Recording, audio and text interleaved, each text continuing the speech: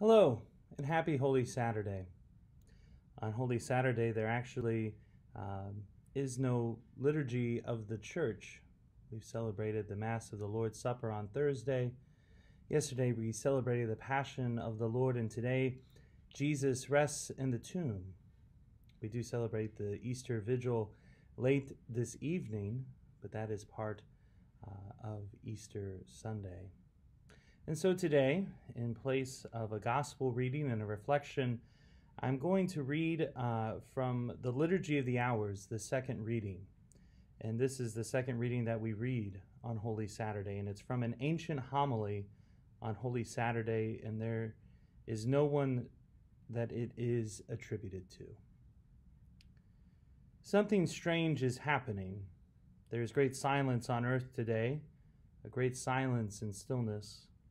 The whole earth keeps silence because the King is asleep.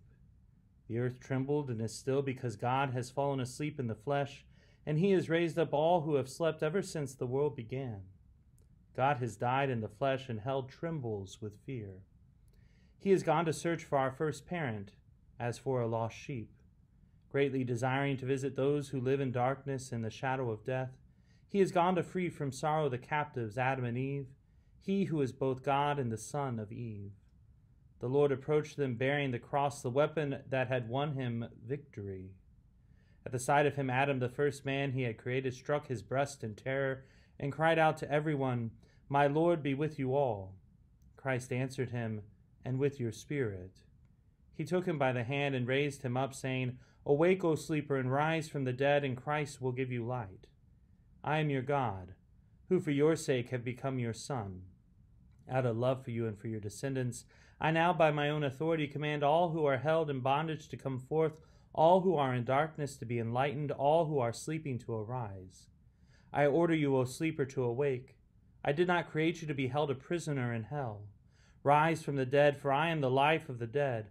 Rise up, work of my hands, you who were created in my image. Rise, let us leave this place, for you are in me and I am in you. Together we form only one person, and we cannot be separated. For your sake, I, your God, became your Son. I, the Lord, took the form of a slave. I, whose home is above the heavens, descended to the earth and beneath the earth. For your sake, for the sake of man, I became like a man without help, free among the dead.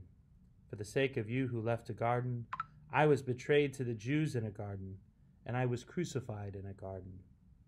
See on my face the spittle I received in order to restore to you the life I once breathed into you. See there the marks of the blows I received in order to refashion your warped nature in my image.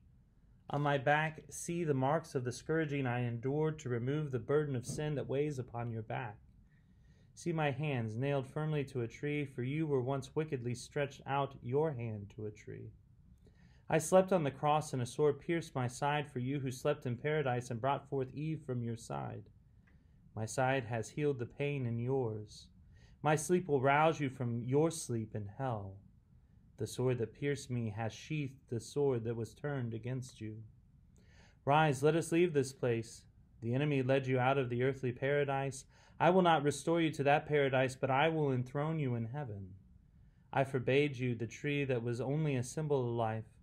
But see, I who am life itself am now one with you. I appointed cherubim to guard you as slaves are guarded, but now I make them worship you as God. The throne formed by cherubim awaits you, its bearers swift and eager. The bridal chamber is adorned, the banquet is ready, the eternal dwelling places are prepared, the treasure houses of all good things lie open. The kingdom of heaven has been prepared for you from all eternity.